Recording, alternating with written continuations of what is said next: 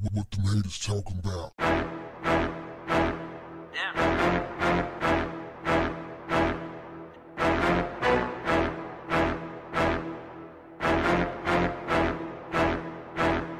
What's up, family?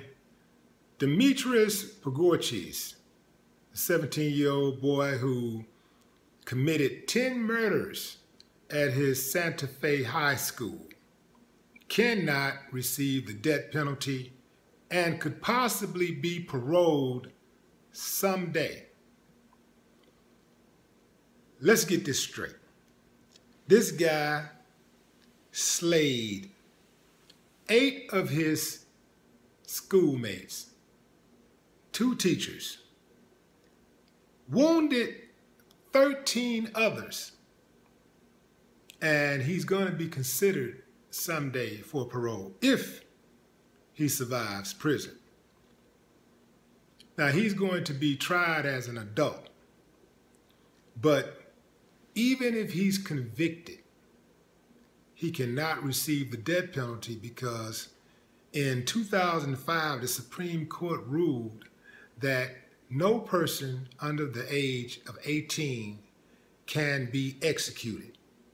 When juveniles commit heinous crimes, the state can exact forfeiture of some of the most basic rights, but the state cannot extinguish life or the potential to attain a mature understanding of its own humanity.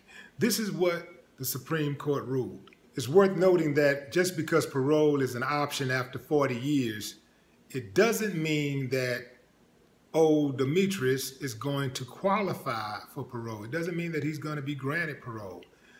That is highly unlikely. But stranger things have happened in America. So you never know.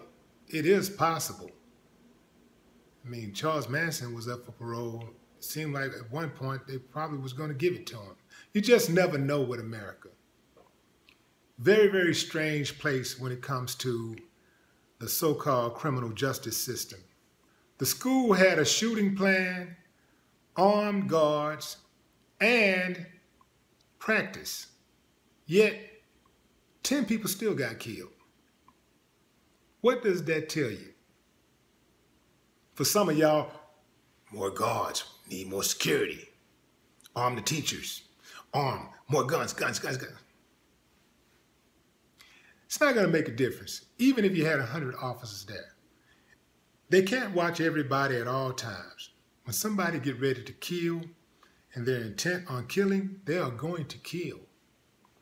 That is why America has to work on the minds and hearts of Americans. People in America just don't care about each other. We live in a very, very individual world, very individual society. It's, I made it, nobody helped me, you're on your own. If I could do it, you could do it, and you could do it by yourself. Nobody helped me, I'm not helping anybody. We live in a type of world where we don't care about our neighbors. We don't care about our neighbors' children. We don't even know our neighbors. Everybody is every man for themselves, every woman for themselves, every child for themselves. That's the way we operate. We can say whatever the hell we want to say about neighbors and love and getting along and God and Jesus, for those of you who believe that. We can say all that stuff we want to. We can say that I'm different, I'm the decent one. We just don't care, man. We don't care like that. Not in this country.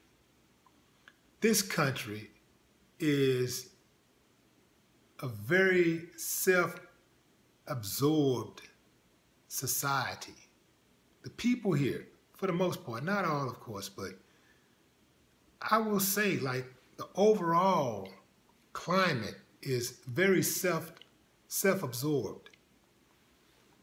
People just don't care about each other. That's the bottom line. And when you have a society of people who think they're out here on their own and nobody cares, you got people getting bullied and nobody's standing up for them. Nobody's coming to their defense. You got policemen out here taking advantage of the citizens, raping people, killing people, stealing, assaulting people, disrespecting people. You got judges on dope, running prostitution rings. You got politicians getting caught up in sex trafficking. Man, ain't nobody trying to respect that stuff. All of these major institutions are all corrupt. From the top on down, man, they're corrupt. And a lot of people here just don't feel like they have any kind of backup. And this is the reason why there is so much pain in this society. This is why people would just go out and do stuff, just the most unconscionable things, and not feel any remorse because they don't have any shame. They don't have anything to be shamed about, or anybody that they look up to enough, that they respect enough to care about what that person thinks. You know, a lot of what people do is based on the people, other people's perception of what they think other people's perception of them is going to be. If you feel like nobody care about you, nobody out there, period, you don't give a damn, you just whatever.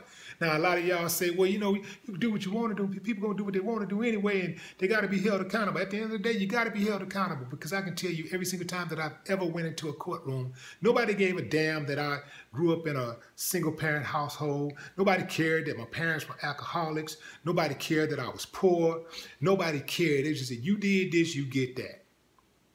Them judges don't give a damn when you walk into that courtroom and you black. They don't give a damn about all that stuff.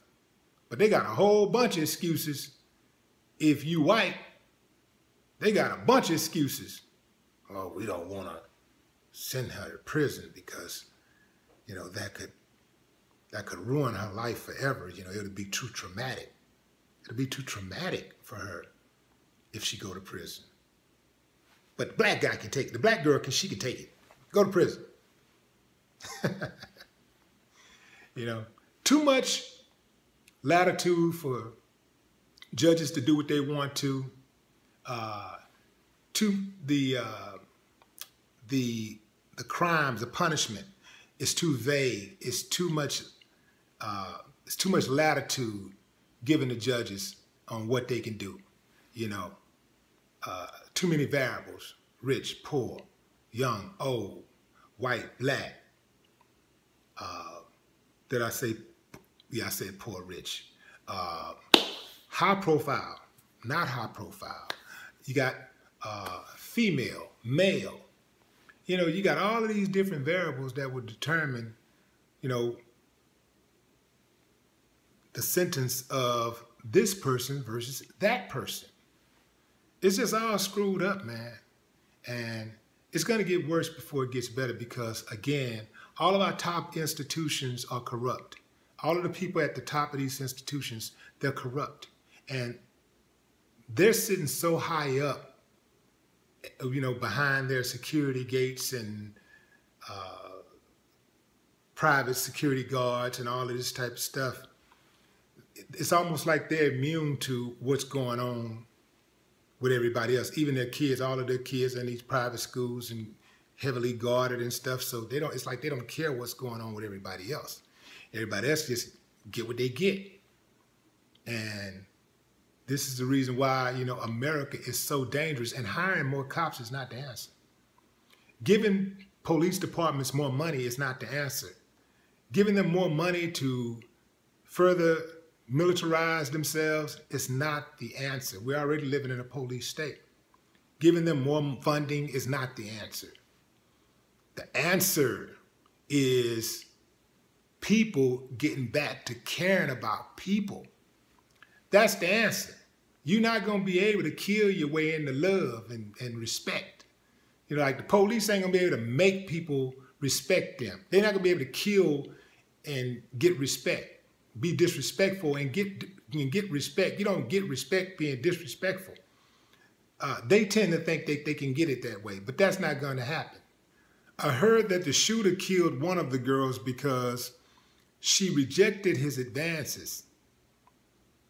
What a sorry ass person. Man, I mean, back to these just basic human skills of knowing how to deal with rejection.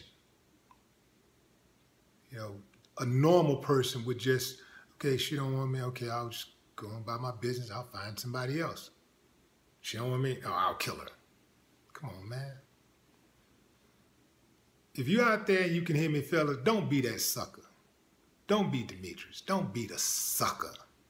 Straight up sucker. Man. I wonder what burger establishment they took him to. You know they took him to get something to eat. He looks like a Wendy's guy. What a despicable human being. Hopefully they'll kill him in prison. No more talk. What the haters talking about?